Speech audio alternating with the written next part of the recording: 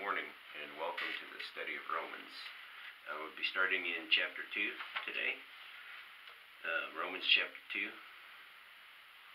Therefore you are inexcusable, O man, whosoever you are who judges. For wherein you judge another, you condemn yourself. For you who judge do the same things. But we are sure that the judgment of God is according to truth against them which commit such things.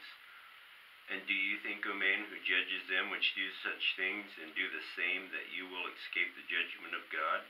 Or despise you the riches of his goodness, and forbearance, and longsuffering, not knowing that the goodness of God leads you to repentance?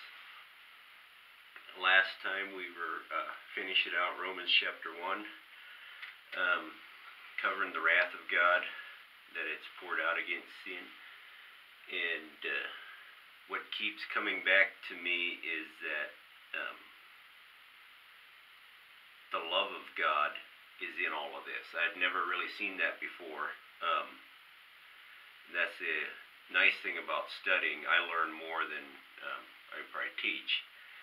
And but I never saw this before, how that God's love is in everything he does. People talk about the judgment of God and stuff, and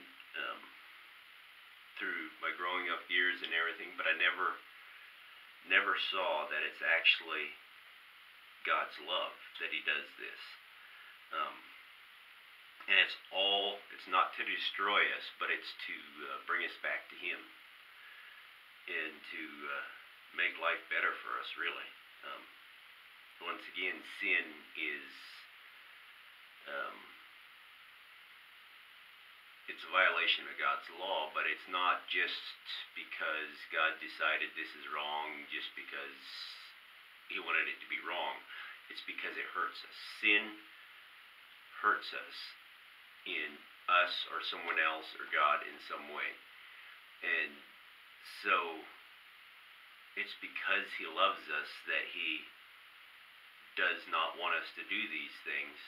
Like we mentioned before, just like a child wanting to do things that will hurt them, it makes you angry. You will punish them to try to not get them to do it. Not so much in today's world. It's in the parenting has really dropped off in my lifetime. No longer do parents love their kids. They love their animals more than their kids, and so they don't punish them. They say they love them, but do they really, if you don't correct them? But God loves us, so he corrects us. He brings judgment against, and he gives us over to sin, as we saw last time. If you keep wanting to go your own way, if you keep wanting to go into sin, he'll eventually turn you over to it, and that is something you don't want.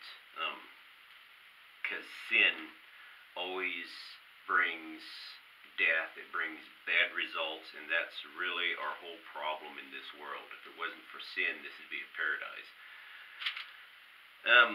In the expositor's notes on verse 1, it says, in effect, that God judges one who judges another in the same manner in which he himself has judged, hence condemning himself. Matthew 7, 1-2. So maybe read that, Matthew 7, verse 1. And I think I want to read to verse 5. Judge not, that ye be not judged.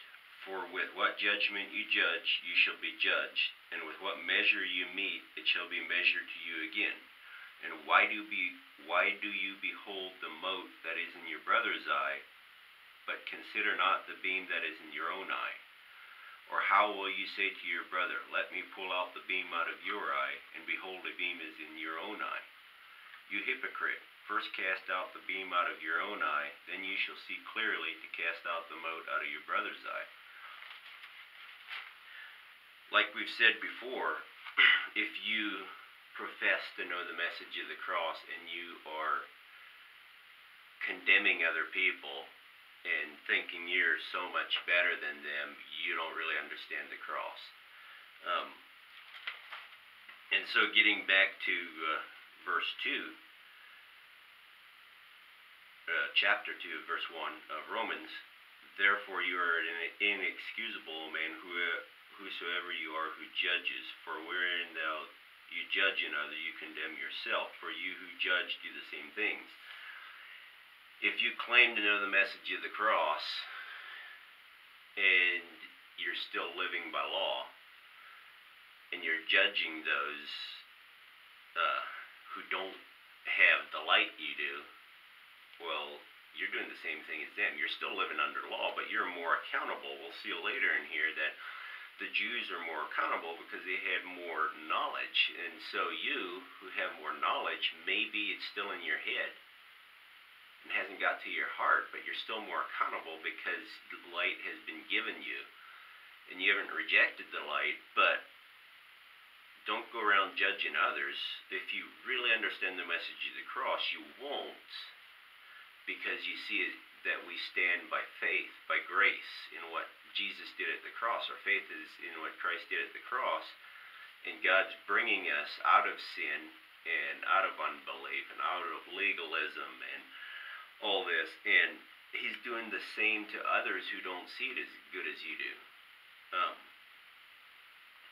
The same can be applied for, and what it's really talking about here, we just went through the list of the downward spiral, how the sin gets worse and worse in people's lives, and in a country, the United States, for instance, you see how we have spiraled down since, the 60s, probably even before in the 40s and stuff, when the rebellion against God really started in full swing.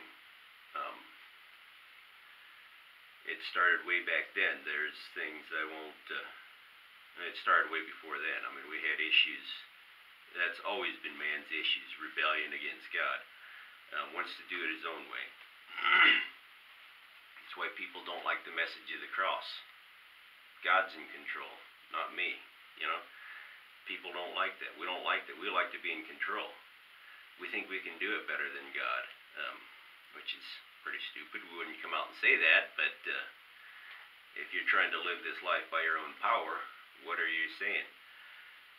But so, if you're a religious person, you preach against sin. We should be against sin. Christians don't want to sin. But yet they find themselves sinning a lot. But you're there preaching hard against sin, and you are failing in your own life. If you're judging, if you're self-righteous, a lot of times you're judging other people and not thinking yourself as bad as them, but you're doing the same thing they are.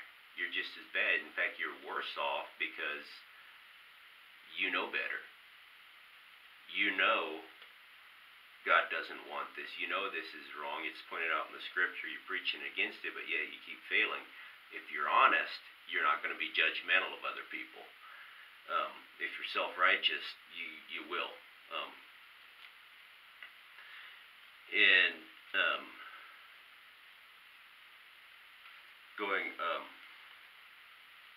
But we are sure, verse 2, we are sure that the judgment of God is according to truth against them which commit such things. God's always going to judge sin. It gets into a little deeper in the rest of this chapter. I'm not sure if we'll get to it today or not. Probably not, but it's always good to introduce a subject before you get into it in teaching.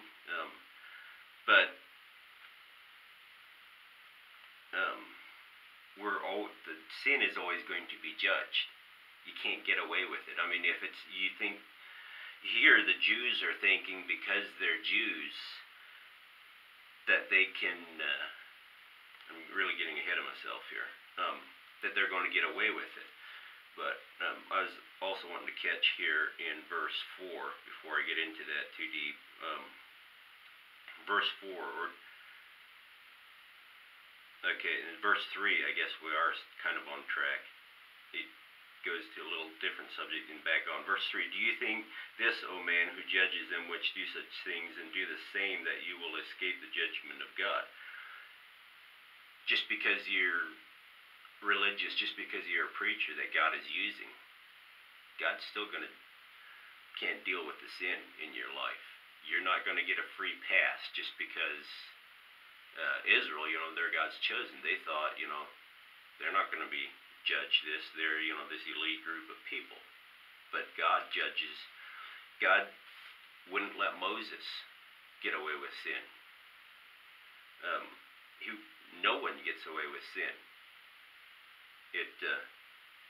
Like we said before, God loves us, so He can't let us, and His totally righteous nature can't let Him put up with sin. And because of His love for us, He can't let us get away with sin, because sin destroys us. It hurts us. So no one, even just because you're, some great person, doesn't mean that you can get away with something. So God, like I said, we'll get back into this. But it's here, so we'll just go ahead with it. You can't escape the judgment of God. It's going to come. Verse 4, or despise you the riches of His goodness and forbearance and long-suffering, not knowing that the goodness of God leads you to repentance, as we said before. And I didn't coin the phrase, but there's two methods that God uses to bring us back to Him, to get our attention, and that is the goodness of God. God is so good that to us that we see this and we are appreciative of it, and we turn to Him. But often we're so self-centered, unthankful that we get used to His goodness, and we're back doing our own thing. The second method, if that fails, is the judgment of God. We see this played out in the United States right now in our country. You see it in your lives. A lot of these principles apply to personal life or to the country as a whole, or world, or church, your church, the church in general.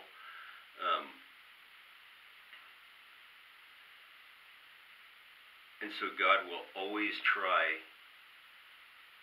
not just try, He will do what it takes to bring you back. Now you can keep, because you have free will, you can keep refusing that. Like we said before, God never gives up on people. It doesn't matter how much you've sinned, how far you've gone, He doesn't give up on you. You may know better in life and really messed up, and you should have known better, and maybe you've gone way off the beaten path, way off in the tulies, so to speak, and He still hasn't given up on you. It's not too late. You can come back to Him. Just put your faith back in what He did at the cross. Ask Him to forgive you, and if you'll look back, you'll see He's been trying to bring you back. That light, maybe you were a Christian once and you lost your faith. We had a friend who no longer believes that, I think he believes that Jesus was, but he no longer believes He saves. Well, he's lost. But that light that God puts in your soul, it doesn't go out very easy. And so God does, in His love for you, He does everything He needs to bring you back. Life may be getting really hard. Maybe it's God trying to tell you that you're off the path, that you need to come back to Him. Maybe He's tried being really good to you and you ignored it, went your own way. Now it's time to come home, because He in His love has brought this stuff in your life, and it's going to get a lot worse if you don't turn around. I've always been taught, growing up, that eventually God will just give up on you, but when the Lord spoke that to my heart, I'm not so sure that that is right. I don't think He may have pity on you and, make that life's not too awfully hard. You know, when it gets too rough or whatever, he still has mercy on us. And he'll never give up on you. I mean, it's never too late until you die. When you die, then it's too late. And you could die any minute. And maybe your time's about up. Maybe that's why suddenly things have got really rough in your life. The Lord's trying to call you back before you leave, and it's too late for good. And so, if you've never known Jesus as your Savior, if your life has become a mess, and you see that it's God's love trying to call you, life's become hell on earth, so to speak. You don't know which way to turn. You've got, problems stacked up in front of you that you can't cross, and it's the Lord trying to bring you back. Now it's time to come home. So if you've wandered away, you put your faith in religion, maybe innocently, maybe you lost your faith. A bruised reed and a smoking flax the Lord will not quench. He'll never give up on you. And so if you'll just pray with him right now, you can get back and having him help you clean up all the messes. He can fix stuff that, the impossible he can fix in your life. So right now, if you would just pray this prayer with me. Dear God in heaven, I'm sorry for my sins. I'm sorry for the way I've lived. Please forgive me. Wash me, cleanse me. Right now, I accept Jesus Christ as my Lord and Savior, and I repent from going my own way, and I make him, Jesus Christ, the Lord of my life. And now, according to his word, I'm saved, I'm washed, and I'm on the way to heaven. And now, life can turn around. If you have accepted him as your Savior, that's the greatest thing you could ever do in your life. Because he makes the difference. His voice makes the difference. If you've got problems that you don't know how to pass, that you're born again, and sometimes problems still come, but now sometimes problems still come. While we're in this life, problems will always come.